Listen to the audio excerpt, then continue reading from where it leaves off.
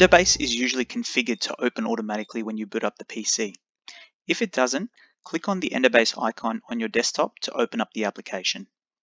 In some cases, if Endobase is integrated with your hospital network, you'll be automatically logged in using your hospital network credentials.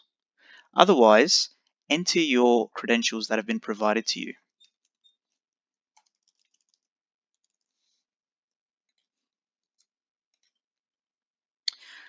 To log off and close Endobase, click the exit button in the top right corner. This will log you off and bring you back to the login screen. To close Endobase, click the exit button again.